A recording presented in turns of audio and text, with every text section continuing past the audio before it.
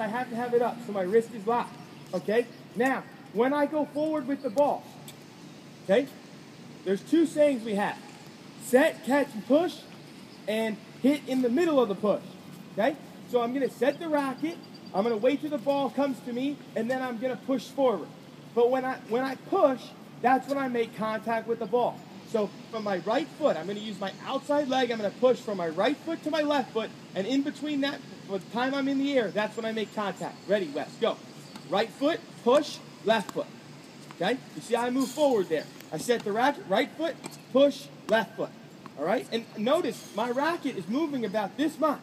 Right? It's my footwork that's making the racket face move. Go ahead.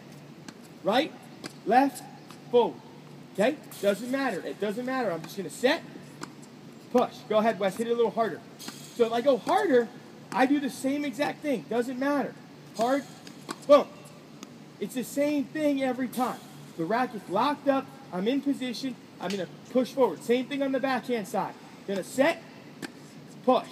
Okay? Now, with the backhand, some people use a two-handed backhand volley. Raise your hand if you have a two-handed backhand volley. Okay? A couple of you. You need to make sure you have the left hand on the grip, and it's continental grip too. All right? I don't promote a two-handed volley, but you have to hit it. Use the two continental grips so you get the same result. Otherwise, you're going to set.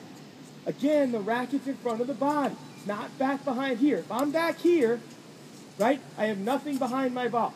Nothing. So I'm just going to try and force it over there. Okay? I need to make sure the racket's in front. Okay, here we go. Here, push. Now,